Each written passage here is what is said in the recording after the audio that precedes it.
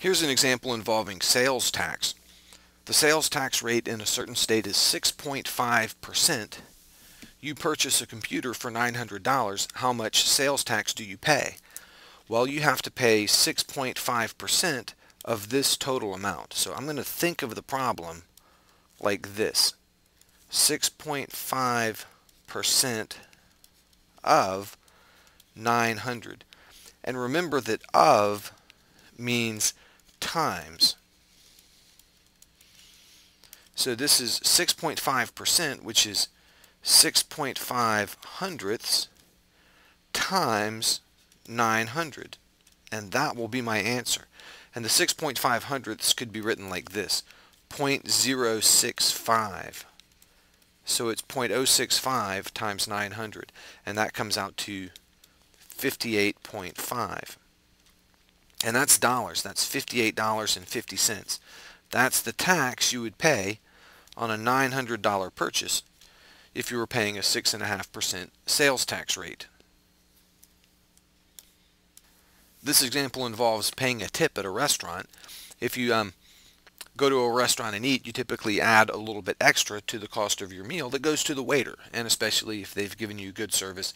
And in this case, the restaurant automatically adds a 15% gratuity, which just means tip, to your bill.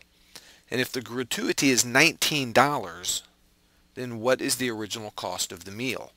I'm going to set this one up with a percent proportion, where I think about what is the amount, the base, and the rate.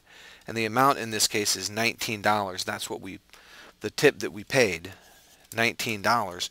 That's a certain percentage, 15% is my rate, and the $19 is a certain percentage of this total that we call the base, B. So I'll set up the proportion. A over B equals the rate over 100.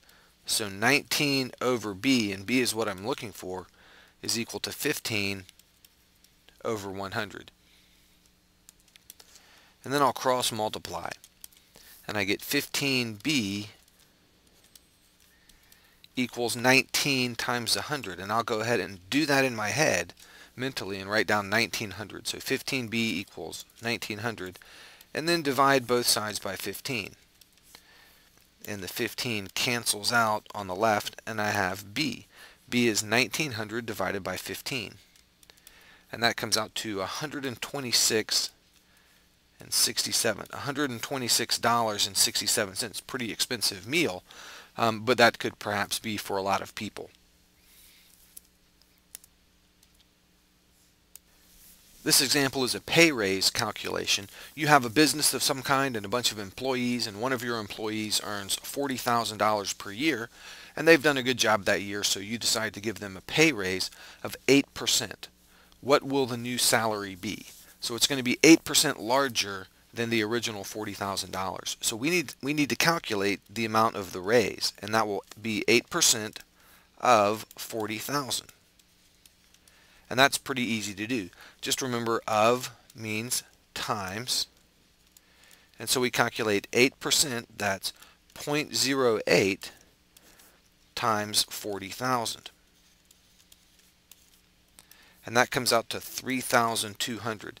So they get a raise of 3,200. So their final salary is 3,200 more than their original 40,000. So it's 40,000 plus 3,200, and you can do that in your head.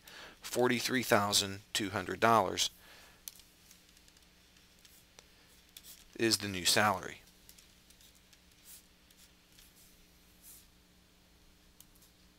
And here's an example involving a price discount.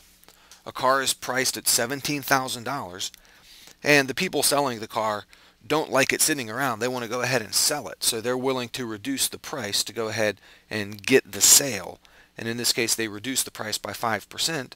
What is the size of the price reduction? So we just want to know the size of the price reduction. Well, that will be 5% of the original price. So I calculate 5% of 17,000. So I just multiplied 0.05 times 17,000, and that comes out to 850. So the price is reduced by $850. Now we weren't asked to find the new price, but that's useful to know. So let's go ahead and calculate 17,000 minus 850. The new price is $16,150. And at that price, it's more likely to sell.